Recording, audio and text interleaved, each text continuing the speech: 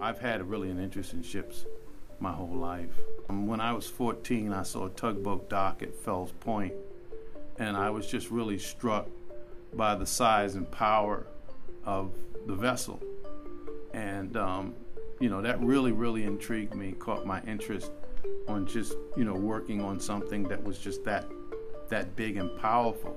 As I was drawing the ships, I had put together a portfolio, and so I looked in the magazines and got the addresses of some of the naval architecture firms and shipyards.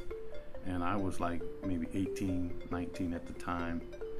And one called me in for an interview, and it was M. Rosenblatt and Son, who at that time were the lead naval architects for the DD-963 Spruance class destroyers.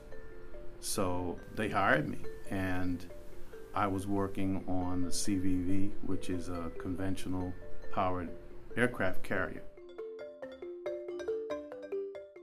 So the challenge for me to encourage minorities and females to have an interest in STEM, and also the positive role models of females and minorities that have made contributions to STEM.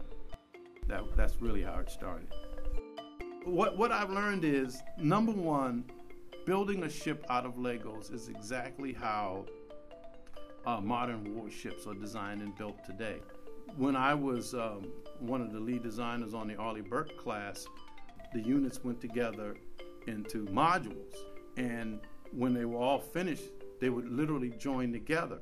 So that's a lot like working with Legos. So it's not just STEM, but it's taking STEM a step further to relate it to the individual.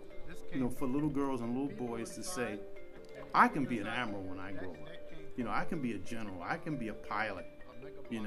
So, it's not just about the formulas, and it's not just about experiments in the lab, but it's really getting kids to believe in themselves, they themselves, right where they are, that they can do it. And seeing the biographies of other people who started where they are, it's an incredible thing.